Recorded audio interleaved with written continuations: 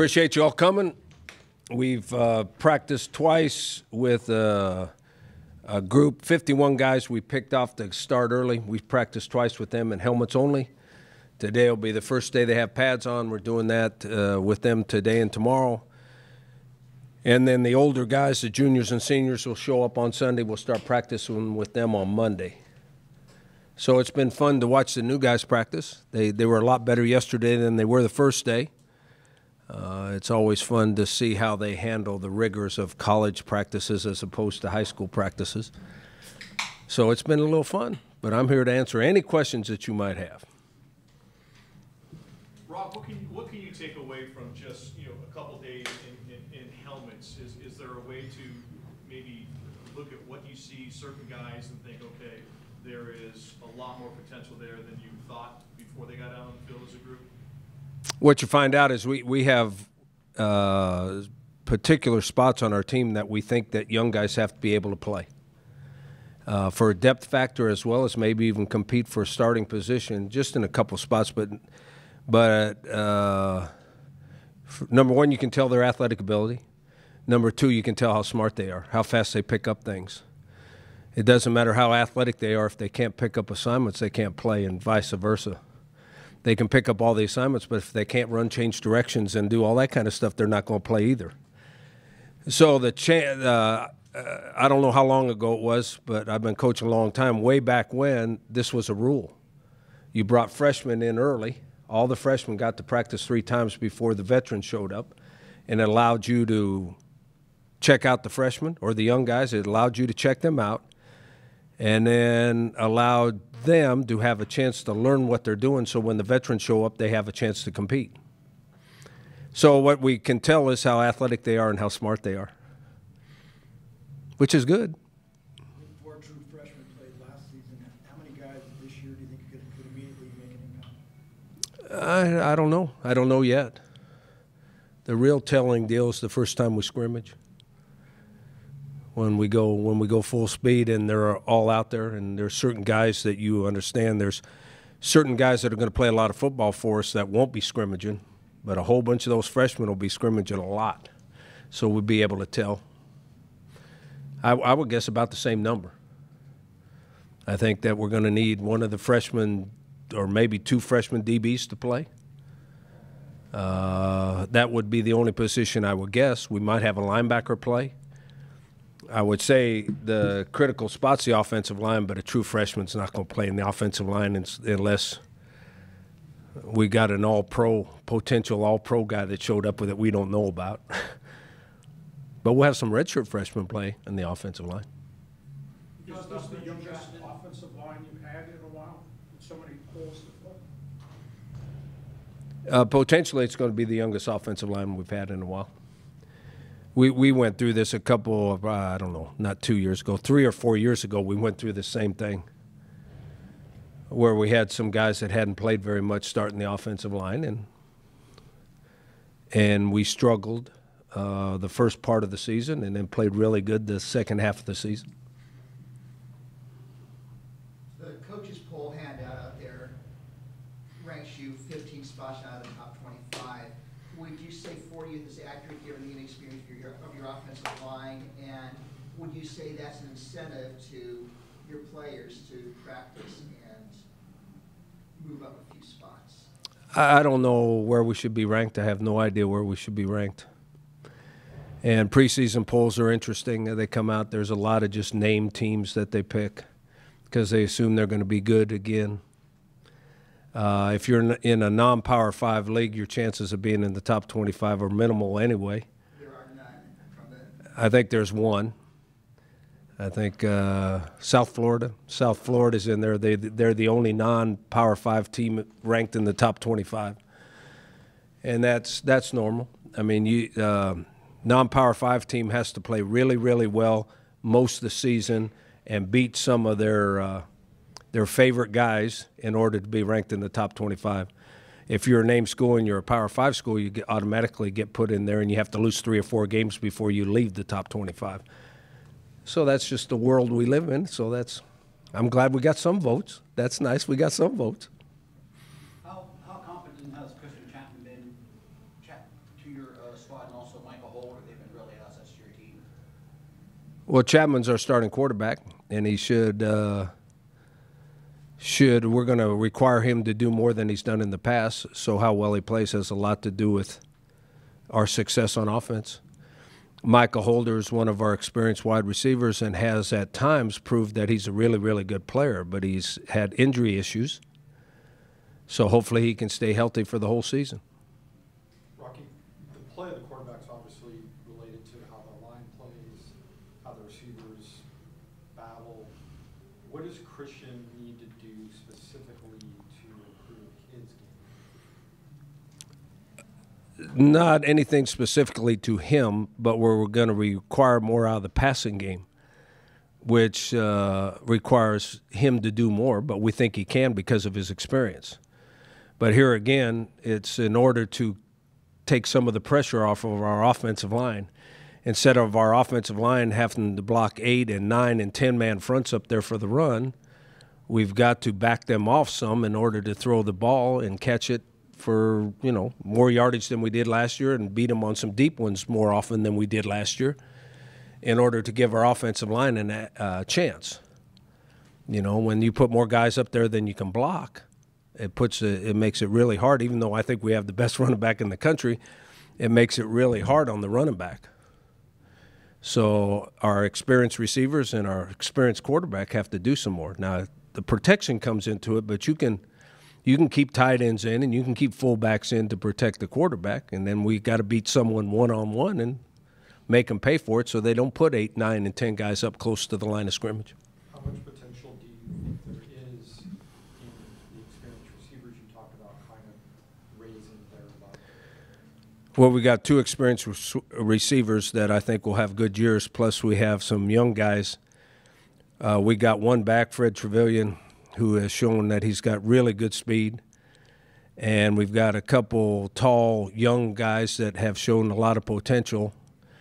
So there's more chances that not only throwing it up and trying to get a deep ball in there, we have some possession-type guys, but we also have some 6'3", 6'4" guys that we just throw it up there and see if they can out-jump those 5'11" DBs. Even if you don't catch all those, and as long as it's not an interception, if it looks like it could have been caught, it backs people off. Just the fear factor backs people off. So we'll throw it down the field more than we did last year just to try to keep them from crowding the line of scrimmage until we think the offensive line can handle it. Penny be first option on kick returns, or would be Washington first and then just see how things are going before you use Penny? Our plans right now are to use someone else on kickoff returns because we assume or we're guessing that Rashad's going to get the ball a lot by handing it to him and throwing it to him, so he's going to take as many hits as he needs to take. Now, there's specific games that if we think that we need a spark, he might go back there.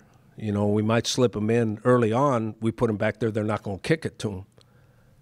Okay, so he won't be the normal guy back there, and then we just might slip him in every once in a while hoping that they actually kick it to him. No, but he can stay in a group so you can't tell he's out there. You talked earlier today, and you've lived a life of having to prove your way into a top 25. Knowing that, does that make those first 3 games of this season just so crucial to letting the nation see what you're about and what you're still about? That's a very interesting question. So I'll try to answer it without being a smartass. Number one, we look at those games as opportunity games. I don't think we've proven as a program that we're a perennial top 25 team, and the idea that there's more pressure playing those 2 teams than any other game is ridiculous. The most important games on our schedule are league games. Our number 1 goal in this program is to win the league championship. The Stanford, no matter how much the media or anybody else wants to build up those 2 games, we have those guys on the schedule for the next 6, 8, 10 years because it gives us an opportunity. The idea that we have to win those games to be a quality football program are ridiculous. Okay, but that's the way it'll be presented in the press. That's the way the press will present it. And then last year I was told that about the Cal game, and we beat Cal, and then it wasn't a big deal because Cal wasn't any good. I mean, so it's a no-win situation. They're on there so that we prove that we can compete at that level. But the value of our season based on whether we beat them or not, that's a ridiculous idea. What's the full smart-ass version of that answer? Well, I can say it with more colorful language, which I would like to do, but I won't. A dozen years ago, when Tony Gwynn was San Diego State's baseball coach, the Aztecs had an exhibition against the Padres, and Tony Gwynn's comment before the game was, "We're not going to win, but it's going to show these guys what it takes to get to the next level." Would you say that the two Pac-12 games, win or lose, are going to be beneficial in terms of teaching your players? I don't think there's any relationship to that. There's a completely difference from major leagues and college baseball. There's no difference between us and Arizona State and Stanford. None whatsoever. Now, will they be the favorites? Sure they will. There's a reason that they're on our schedule because we think we can beat them. Otherwise, we wouldn't put them on there. Now, if we went and played the Chargers, I'd say that we weren't going to win and we're going to learn what the next level's all about. But they're no different. The Arizona State and Stanford, they're no different than we are. And we've got just as good a chance of beating them as they got of beating us. Now, we'll be the underdog for sure, but that's okay. Rock, do you get the sense that, I mean, coming out of the Mountain West Conference media days where, everyone was picking you guys still to be the top dog, you guys relish that, having the bullseye on your back and the fact that everyone's going to be gunning for you yet again? I think it makes it harder to win because we're going to get everybody's best game. But I'd much rather be in that position than in the other position trying to prove that we're one of the top teams in our league. I like being one of it. I think our players like it. I think we're to the point in our program now in the Mountain West Conference that we consider ourselves one of the favorites, and we've learned to live with that in a positive way too. I mean, we don't. It doesn't scare us. It doesn't worry us. It's just kind of fun to be on top. It means that you're going to have to play better more often, though. Question about John Barron. You're asking him to do three different things. Is that out of necessity, or do you think he's earned the chance? And can he do all three things without wearing them out? He doesn't have to do all three things. We've got a punter, hopefully. I mean, he's out there practicing. Hopefully, he's good enough that John Barron doesn't have to punt. I'll tell you after camp's over if he's good enough so John Barron doesn't have to punt. But we don't plan on John punting, so he'll just do what he did last year, kick field goals and kickoffs. How important is it for you to fill the philanthropy gap that the Chargers have left in this town, and how does playing with Miramar fall into that? I don't think we feel any pressure of taking over what the Chargers did for the community, but it gives us, here again, it gives us an opportunity to do more than we have done in the past, which is really exciting for us as a program and really exciting for our players. I mean, our players are really excited about going up to Miramar and scrimmaging there. We're sending the seniors up early so they can hang out with their football team. They get to see, they'll see guys their age in uniform and all that kind of stuff. Maybe they'll realize how lucky they are and how important those guys are to the rest of us. But I don't think we'll fill the gap, but I think it gives us an opportunity to do more of that than we have in the past. And that's all fun and exciting. Is that something you wanted to do in years past? Well, I think we did in the past with opportunities that were there. What has opened up is a lot more opportunities, a lot more things that we can possibly do. So we're going to see more of things like this? I think over the next 2 or 3 years, you'll see a lot more things like this. I mean, we're just kind of getting our feet wet now, just finding out where they want to partner with us and let us be part of what they're doing. Maybe more philanthropy in places where someone might be able to click an X in a ballot box. I don't know about that. There's still a lot of players on the team with military family background. Quite a few, yeah. I don't think as many as that last time we checked, but there's still quite a few. Mm-hmm. You mentioned the DBs also needing or being an area of concern. Is it the same as the offensive line where they just need seasoning, or what do they need to prove? Well, we have a lot of guys that we anticipate playing in the secondary that don't have this experience. But I think there's a completely different sense between them and offensive linemen, because offensive linemen, it's a maturity issue. The closer I was taught this a long time ago, the closer you get to the line of scrimmage, the more of a man you have to be. Because the closer you get to the line of scrimmage, the bigger they are, the stronger they are, the more mature they are. You can put an 18-year-old out there at wide receiver, and you can put an 18-year-old out there at DB, and as long as he's athletic enough, he's got a really good chance of playing well when he's young. When you're starting to talk about an 18-year-old offensive lineman against a 22 or 23-year-old defensive lineman, the defensive lineman has a huge advantage, even if the offensive lineman's bigger. You know, when you watch us practice, you'll see that our offensive line looks the part. We're big, we're tall, we're strong looking, but half of them don't shave. So when we play those teams that have experienced defensive linemen, they're at a disadvantage until they realize that there's no other way than to fight back. I mean, big kids out of high school have been playing against little tiny kids most of their lives. So they just either maul them or step on them or something like that. Now they're playing against guys the same size that are maybe a little bit more mature, a little bit stronger at the point of attack. Techniques are a little bit better. And just because he looks good in a uniform, that guy across from him doesn't care. And the guys across from him now are big enough and strong enough to knock him around a little bit when he's never been knocked around before in his whole life. So You're a young left tackle.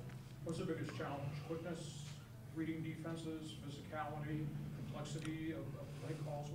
I think the hardest thing for all offensive linemen is to adjust on the move. All our offensive linemen, if you tell a defensive lineman to stand right there and stay right there, they'll be just fine. But when they start moving on them, where they have to adjust their steps and all that and still put their face in the right place and put their hands in the right place, that is a technique that is learned after repetition, repetition, repetition, repetition. It just happens naturally. They don't have that. And the only way you get that is to play. Rocky, a pass is not necessarily a deep throw to a wide receiver. You can hit halfback or tight end over the middle. Given the receiving stats of Rashad last year, do you think that he's enough of a threat that it might open things up for Truxton and Micah a little bit, make things a little easier? I think Rashad catches the ball well enough to be a threat. I mean, DJ Pumphrey was our leading receiver, I think, last year or maybe the last 2 years. It's funny, you get to, if you read the articles from Philadelphia, how they're finally using him right. They're using him in the slot, and they're throwing him passes and all those sort of things. That's the same thing Coach Horton did with him here, exactly the same thing Coach Horton did with him here. He was our leading receiver. I think Rashad is a different kind of receiver. I think Pumphrey was more of a slot receiver. Rashad maybe is a little more out in the flat, catch it and run over you, or out in the flat, and if you get too tight, turn it up the sideline and catch a long pass, because Rashad's faster. He's not as elusive, but he's faster and he's bigger, and he catches it just as well. So I think he'll get the ball thrown to him a lot, just maybe a little different than than Pumphrey did.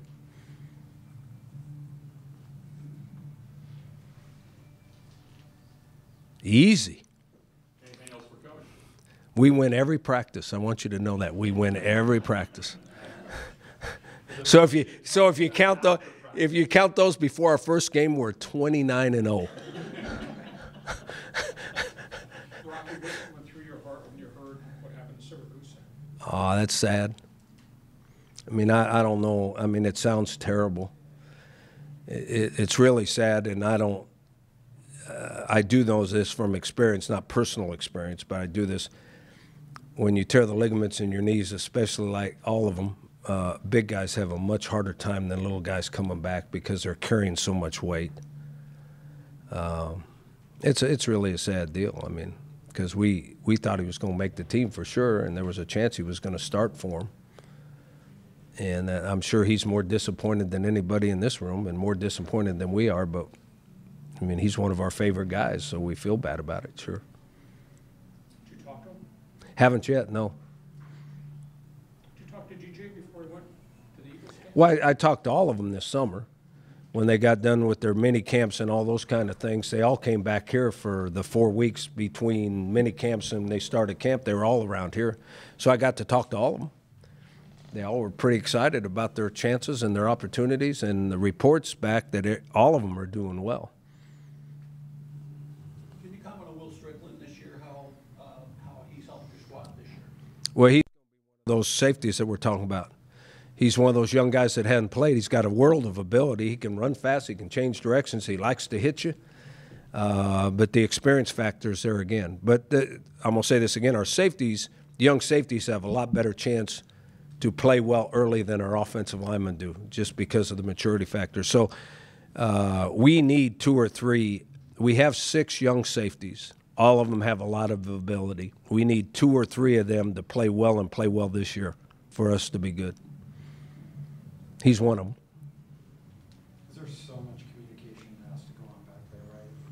Yeah, with the invention of the spread offense, the communication in the secondary is probably tripled or quadrupled or maybe even more than that, because we do a lot of coverages that are based on formation.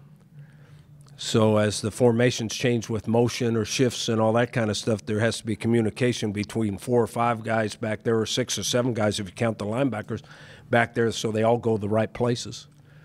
And obviously, if you have nothing but experienced guys back there, they don't even have to tell each other. They just automatically do it. So there's more chances of us giving up some deep balls this year than there were last year, because we had nothing but veterans back there last year. You've never been afraid to do man-to-man? There is a simple factor. If you're making too many assignment errors, just blitz everybody and play straight man coverage.